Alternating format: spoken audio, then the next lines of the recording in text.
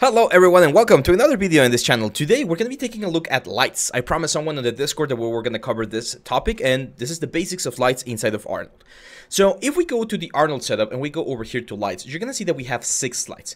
3 of these lights are the ones that we use the most. These ones, area light, sky dome light, and mesh light. These other 3, photometric, light, and physical sky, are a little bit more specific, and we're not going to be using or exploring them today, but I am going to mention what they do. So photometric light, if you're doing architectural visualization, you're going to get specific shapes on the lights. That's when you use these guys right here, and they use something called an IES profile. The light portal is when we have a light on the outside of a building and we want to make sure that more rays go into the building so that we don't have to increase the bounces as much. So we use light portals kind of to guide the lights into our buildings. And physical sky is just a very basic CG sky. It doesn't look that good, so I never use this. So let's start with the first one, which is going to be this one, sky dome light. The sky dome light is probably the easiest one to understand. It's the most basic one to use. It's going to give you a great result. So if we go to Google real quick and we look for Polyhaven, Polyhaven has a huge collection of HDRIs, and HDRIs are this type of images. They're 360-degree images at different exposures that captures the light information of the place where they were taken. So for instance, if I were to grab, I don't know, this one right here, school quad, and we just download this, we're going to be downloading this EXR file. It's very important that when you're using HDRIs, you use EXR files because they contain the most information for your image. So once we have this, of course, we're going to copy this and bring it all the way into our source images folder, because anytime we import an image inside of Maya, it's going to be looking for it inside of the source images folder. So once we have this big thing selected right here, I'm going to go to the color options of the sky dome light and I'm going to plug in a file texture. And if we go over here and we look for a school quad right there and we hit open, this is what we get. Now you might get this very weird effect. If this happens to you, don't worry. Even though it looks horrible here on the viewport, that doesn't mean that that's how it's going to look on the render. So let's focus our character right there. And if I hit render now, we're going to get this very nice results. First, of course, this thing needs to convert the texture into TX files. Arnold does this every single time, and there we go. So now what we're going to get is we're going to get this illusion, or this, well, not an illusion, we're going to get this render where it looks like our character is inside of this environment. So the colors that we see, these are like warm tones and everything, the light information, it's all going to be reflected on top of our character. This is, I would say, the most basic thing you should be doing when you're doing renders. If you just want to do a quick, easy render to put on your portfolio or online, this is not what I recommend. I'm going to show you some more advanced stuff in just a second. But if you just want to do this, this basic sky dome light is perfect. Now, one thing that we can do, and this is very cool, is we can go to the exposure of the sky dome light and we can reduce it by using negative numbers. So if we set this to -2, for instance, and we hit render, what's going to happen is we're going to underexpose the light a little bit more. And as you can see, we're going to get an effect that looks a little bit nicer. We don't have as much light now hitting our object, but everything else on the background looks interesting. If you don't want to see your sky dome on the image, on the render itself, you can go all the way down here, and under visibility, we're going to bring the camera visibility all the way down. So now when we render, we're going to have a completely black background. So that's the first type of image that we can use, or the first type of light. And it's, again, a very good light. I'm going to press H here to hide it. And now I'm going to bring in the second type of light, which is the area light. The area light is the most traditional light. It's literally just an area that emits light into your character. So I'm going to position this right here on the top, something like this. Let's go for like a sort of like a front view. And there's a couple of things that we can control in this light that are going to make it really cool. First is the scale. So if we make the scale of this light really small, that means that the light source is really small and really strong. So as you can see right now, we're not seeing absolutely anything. And that's because we're working in real world scale. So if this happens to you, the most easy solution is to just go to your area light shape and increase the exposure. You can play with the intensity of lights in 2 ways, intensity and exposure. If you do intensity, the progression is linear. So every number that you increase, it's going to be more light information. Exposure is exponential. So I prefer to work with exposure because you use smaller numbers, but if you like working with intensity, that's fine. The only important thing to notice is that if you're going to be working with exposure, you need to make sure to leave intensity set to 1, because if intensity is set to 0, you get no light. So in this case, because I already know the number, 16 is what we're going to need. And if I press play, as you can see right here, this is the render that we're going to get. Let's, of course, get a little bit closer to the character. This is my resolution get, which is what we're going to be rendering. There we go. And if we render from our camera, there we go.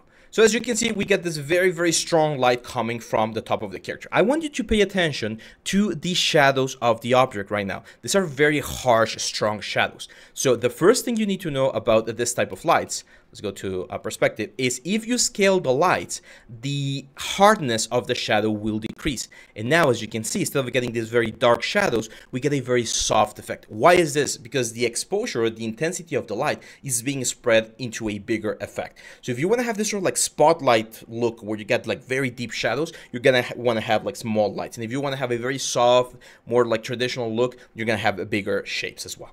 Another thing that we can change right here is the shape. So this light shade can be changed to a disc, for instance, which is going to give us more of a sort of spotlight effect. We can even use a cylinder. I don't use cylinders too much, to be honest. I normally use either quads or or discs. So let's switch to this, for instance. And here's another attribute that's very fun about lights, and that is color temperature. So color temperature allows us to change how the light looks. Just by turning it on, you're already gonna like see a little bit of a change, because instead of being this like perfect white color that we normally get, we're gonna start getting something that looks a little bit nicer.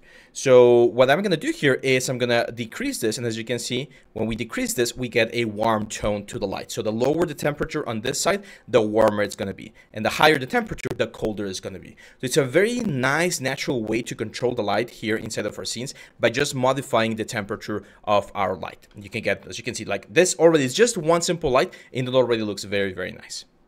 So I'm going to increase the intensity just a little bit, let's say 16.5, and I want to show you something. Another thing that we have right here is the spread.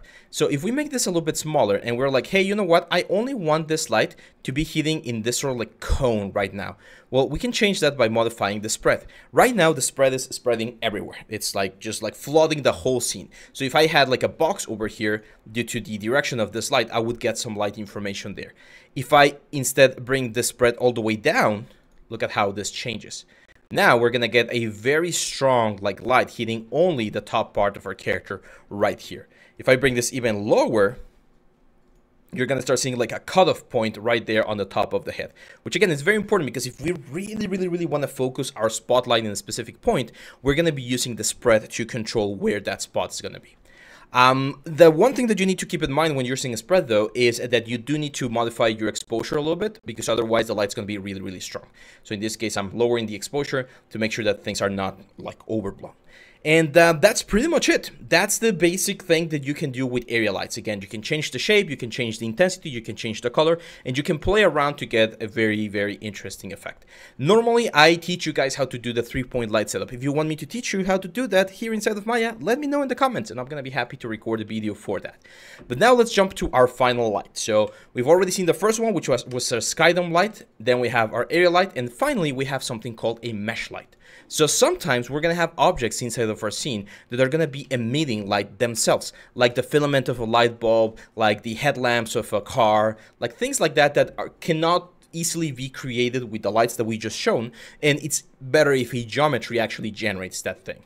A lot of people make the mistake of adding a material to the object and using emissive information to crank the strength and give illumination, but that's a very bad way to do it, because you need a lot of samples to clean it up. It's better if the engines have the access to mesh lights to use a mesh light. So for instance here, I'm going to bring this sphere right around there, and I'm going to say Arnold, lights, mesh light.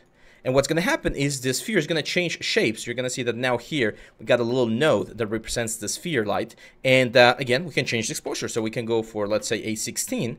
And if we render now, we're going to get an object on the center of the character that's going to be generating that effect. You can see it's taking a little bit longer because I added new geometry to the scene and new effects. So I need to let the GPU think a little bit. Give me one sec. There we go. So as you can see, this sphere is actually like generating light and projecting it into the scene. Of course, the exposure is a little bit too intense, so let's bring it down. And I don't know, you can imagine this thing being like a magical orb. We can change the color and generate a different effect. I usually don't like using very saturated colors because you pretty much destroy everything. And one very important thing about this guys right here is that you do want to, sometimes, not always, but you do want to make the light visible so that you can see what object is actually like generating this sort of effect.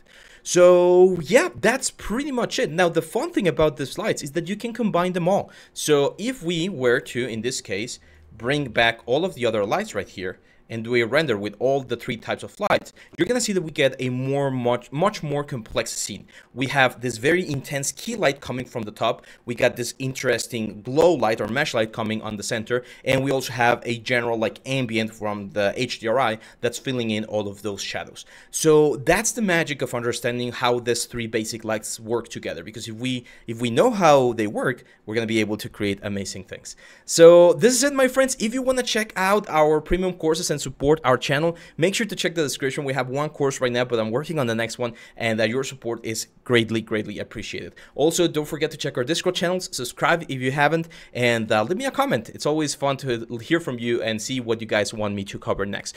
And yeah, I really hope that all of this information that I'm sharing right now is going to help you become an amazing artist. That's it for today, my friends. I'll see you back on the next one.